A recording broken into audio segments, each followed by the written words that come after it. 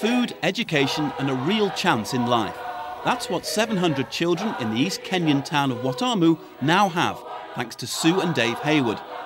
Since coming here on holiday 9 years ago, Sue and Dave, who run a hotel in Blackpool, have worked tirelessly, raising money to build 3 schools and setting up a Sponsor a Child scheme.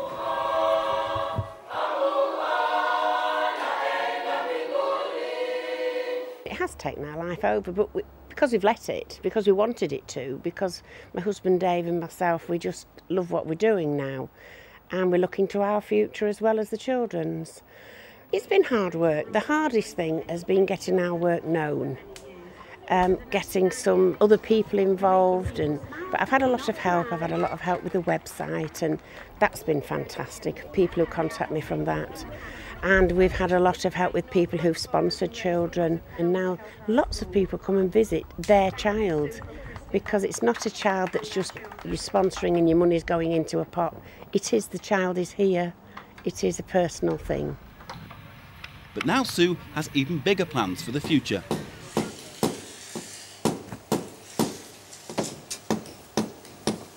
This reception area now is looking nearly finished, and the office.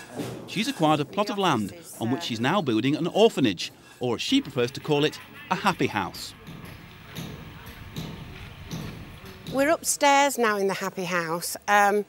We've got 2 parts to the building. This part underneath we've got the dining room and the offices, and downstairs we've got the bedrooms. We've built bedrooms on the top here as well, and we've opened it up so we get the fresh air through. We're going to have a lovely garden in the middle here. One day, Sue will be able to take in up to 100 children. We're hoping to maybe put 4 sets of bunk beds in here. We didn't want the children in great big dormitories. We wanted them, because it's not an institution, it's a home for children. We want to put older kids in with little ones to bring them up as brothers and sisters, where the big ones will help the little ones get dressed, get washed for morning, and to be a family atmosphere. That's what we're going to create, a family atmosphere.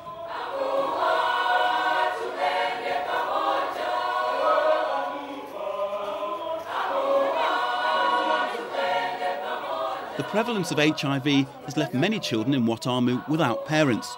It's these children Sue wants to bring to the happy house. Many of these children are just living and sleeping rough, really, a lot of them. A number of these children are orphans. Some of them have parents. Some of them are taken in by aunties, grandmothers, because we have the grandparents and we have the children, but a lot of the time we have nothing in the middle because of the HIV and the AIDS. So many children can just be abandoned. This is why we've a desperate need for the happy house, because as you can see, these children, nobody's at school. We need to educate these children. We need to bring them up as responsible little adults. There's so many children that need help and support.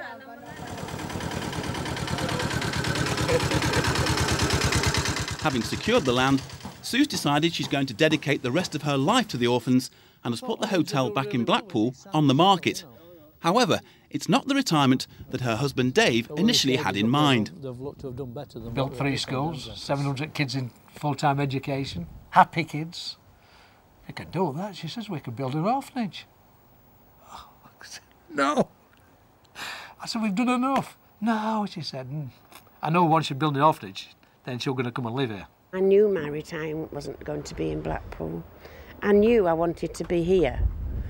Dave, my husband, was more unsure than me. He thought he would live on the prom in Blackpool and maybe go to Tenerife and possibly come here as well, but he didn't see himself living here. It wasn't his way.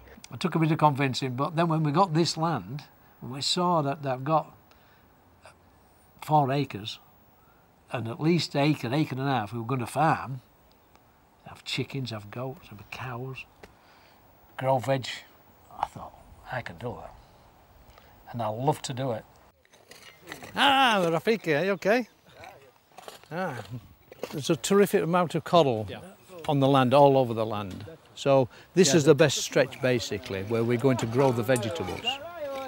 Now, so we've got to get most of the coral out, and then we've got a depth of maybe 18-inch so the vegetables will be able to grow. Then what we're going to do is put topsoil into that to mix it and a bit of manure, and we should get some really good results. So subsidise the feeding of the children will be good. You can crop twice a year if you do it right. Because I'm a bit of a country lad. I grew up in the country. So I'm coming back to my roots in a way, but it's just a long way from home. So yeah, it's great. Yeah, so I think we'll have a very good retirement. I'll be happy anyway, put it that way. It's not just the children of Watamu that Sue wants to help, it's the whole community. So she's built a library at the school which everyone can use. Over the years, I've gradually shipped out all these books. We started the library with 3,000 books, and we're up to about 20,000. These cartons that we've got here have just been delivered. We had 6,000 books given by the Oxford Publishing Company, which are absolutely brilliant.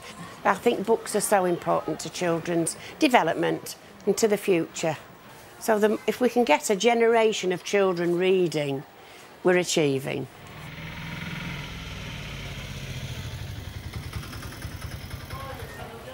Can we take that? Yeah, thanks. You just have a look what we need. From coming here as holidaymakers, Sue and Dave are now a part of Watamu, having won the support and admiration of the local people.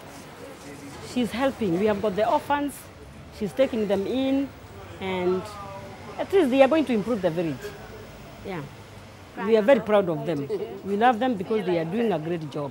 They are changing the environment of Watamu. This weekend, revise, cover up much, ready for the exam. Expect everybody to do well in the exam. Yes, sir! We are not A generation of children are flourishing at the local school, thanks to Sue's fundraising work. Let's all leave for home. Hey, hey. Make sure you have your tie with you.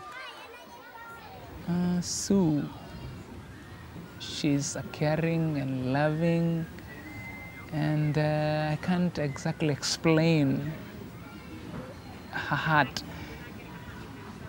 She takes the kids as her own, and she really feels for the kids, and she wants to make a change in the kids, and it's like it's her life. So I like the word to explain the love she has for these orphans. It's wonderful. It's special. The Happy House should be ready to take in the first orphans later this year. Sue and Dave will be there to welcome them. We look on coming here to Kenya as a complete new start, not as the people look to retirement, as the end, coming to the end of their lives. We're looking to a new start. We don't want to be sat on the prom in Blackpool watching it rain. We want to be here helping these children. There's so much to do, so much to look forward to. It's brilliant, isn't it? It's brilliant.